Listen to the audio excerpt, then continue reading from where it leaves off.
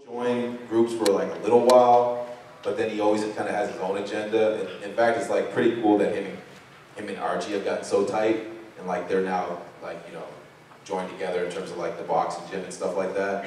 But I can't see him like joining a gang. I think he's like more, he wants to operate on his own and work when he can with other people.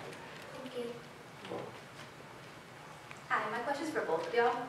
So say if Jughead is actually dead in the next season, who's y'all's guesses to be the next Serpent King? Would Sweet Pea rise, or would someone else come to claim the title? Interesting, that's interesting. So who would become the Serpent King? It's interesting because, yeah, really the Jones have kind of run the Serpents for years, and so to see kind of some of that happen. But I mean, we don't know Jughead's dead, so. I mean, that's the his beanie is dead, that's for sure. Hypothetical questions. I think there would definitely be like a contention, and that could make for a cool story arc for like maybe Sweet Pea and a couple other people to fight for the Serpent throne, I guess. Or maybe they would just become like a nice society of people that all look out for each other. Like Danish people or something. But yeah, I think there would definitely be a big fight for it, and Sweet Pea would be in there for sure. I think same. Thank you. So, Jordan, do you listen to Taylor Swift? Oh man, I should have said last night. I do not listen to Taylor Swift. I don't listen to Taylor Swift. But I mean, granted, she's everywhere. So like, you hear her all the time, and so she's like on the radio. And so I mean, I've heard her song plenty of times to know. But I did not know. I like when last night when it was that talking bit in the song. I'd never heard that part before. So I just kind of winged it, man. But I got nothing against Taylor Swift. I just prefer singing her, I guess. Hi guys, I'm really excited because you guys did make it here, and I am really sad because the rest of the cast didn't make it. How come they didn't come anymore? I can take a bit. So KJ, I know for sure he's shooting another movie. And just because of the shooting schedule, he wasn't able to make it, and it's a really cool story about a real life musician. I won't say too much about it, but he's going to be doing a lot of music in this. Oh, I still believe, right? That's I think people will really like it when they see it.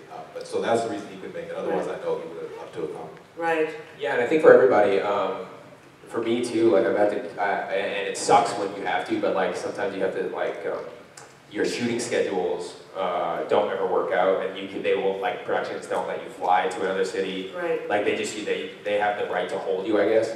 But I think Cole and Lily are both working on other projects right now, and they're so tied up. So it's like it's tough. It's tough when you're trying to travel and meet everybody.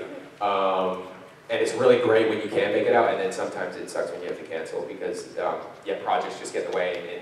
And if you're shooting the next day, there's just no way that you can fly. Right. So, yeah. And the other question is about Pops. I like to put a good word for them to put a new restaurant in the town. Yeah, I think everyone's taking burgers and milkshakes. Thank you. Thank you. Okay, first of all, I wanted to say y'all are both beautiful specimens of the human race. Like, good job to y'all's brothers. And the question I had was for both of y'all, and I guess the rest of the cast, who would y'all say messes up their lines the most? I don't think, to be honest, this is like, I mean, it does happen a lot. Not like in this industry, like actors not knowing their lines, but I would say I was so surprised by like all the actors on Riverdale because they come so prepared every day. And I think when you do mess up your lines, like especially for me, it's in moments of like where things are really intense and hyped up, and it really isn't as much of a big deal as it seems. Like as an actor, your goal isn't to like be a line memorizer. Your goal is to tell a story. And so if you mess up a line, but if you're in the moment of the emotion of the character and you just call for your line, that's the great thing about film is like you can just call for your line and someone will just yell it to you. But for me, like it's the worst is when you're in like an intense situation and you're really into the scene, and then you have a brain fart, you forget your line, and then you just call for it, and it's right there, and keep going. So that's, yeah. Yeah, no, I wouldn't want to tell on anybody who forgets their lines. But I really couldn't say. Doing great. No, I'm just joking. Everyone's pretty prepared on this show and takes it really seriously. And, yeah, so I've never really seen that being an issue at all. And if no one told y'all today, I'm proud of y'all. Thank you very much. Thank you. Okay, so hi. So my question is, could y'all like act out a scene from Riverdale? What scene? Any scene. Any scene. Yeah. Scene from anything. I don't know. The thing with being an actor is, like, you learn all your lines, and then you have to learn more lines. So your brain is so full of lines that you're like learning lines, throwing them away, learning lines, throwing them away. So I don't like remember what I did yesterday because like it's crazy. A freestyle skit. Well, I'm trying to think like, what's a scene between like Ben and Joe? Like you could do something that's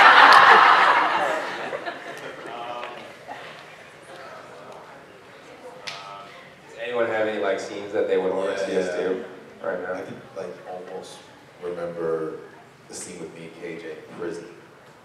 When I like, Oh, where you guys are sitting there. where we're sitting there. He's like, man, what are you in here for? Why are you in jail? Like, it was like, it's a really bad kid. no, because I'm about to do a terrible version of myself. So that's, You're like, don't. You're like, I'm like, listen, man, those shoes,